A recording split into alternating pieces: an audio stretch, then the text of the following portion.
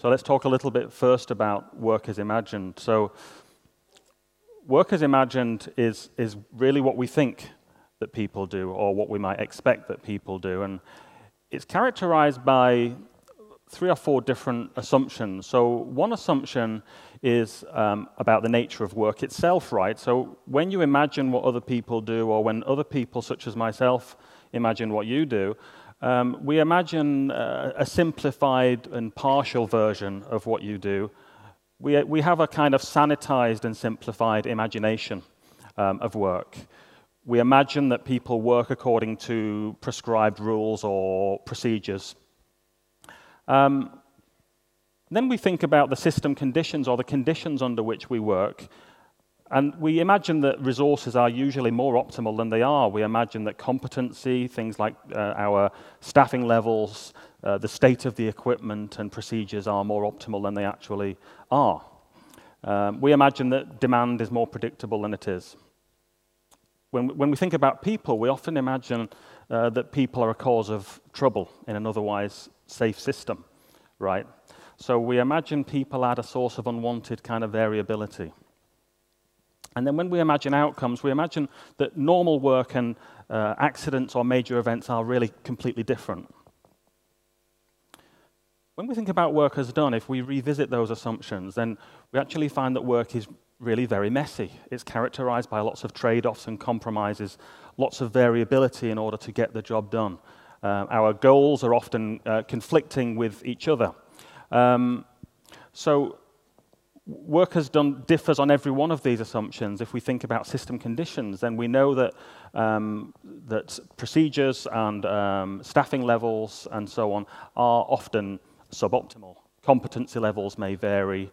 And then when we come to people, well, when it comes to work as done, because you cannot prescribe human work in the way that we imagine, people actually create safety in an otherwise unsafe system. So our views about work as imagined and views about work as done are not really compatible, but the important thing is what's actually done. Now, if we just have a look at this Venn diagram, we can see that there is some overlap between work as imagined and work as done. They're not completely different things. Some of what we do is what we imagine, is what other people imagine, is what our bosses and what the general public and the media and so on think that we do. But very much of it is not. And work as imagined is not just one thing, right? Because with our imagination of human work, what we do is we make procedures and regulations and rules and so on. So we essentially prescribe human work. But that prescription of human work is not exactly the same as what people think it is, because we can never have a full knowledge of procedures. In a major air traffic control tower, for instance, in my business, there may be 1,000 pages of procedures plus tens of temporary operating procedures. And then we have work as espoused. Now, work as espoused is actually what we say happens. It's how we talk about work, which is quite different to how we actually do work. It's also different to how work is written down. And sometimes it's different to what we really believe. What's important about this diagram is that there are many gaps, right? There are many areas where there is no overlap. You can see that there's a big area of work as done, which is neither prescribed nor really imagined by anyone else, nor is it really talked about. Now, this is a possible area of risk to safety, risk to security, risk to reputation, credibility. Where we have other gaps in this diagram where there's not an overlap, there's a risk to confidence, public confidence, to trust, and so on. It's not as simple as that, though, actually, because the way that work is done is usually very, very safe. And if we worked according to procedures, things wouldn't be so safe.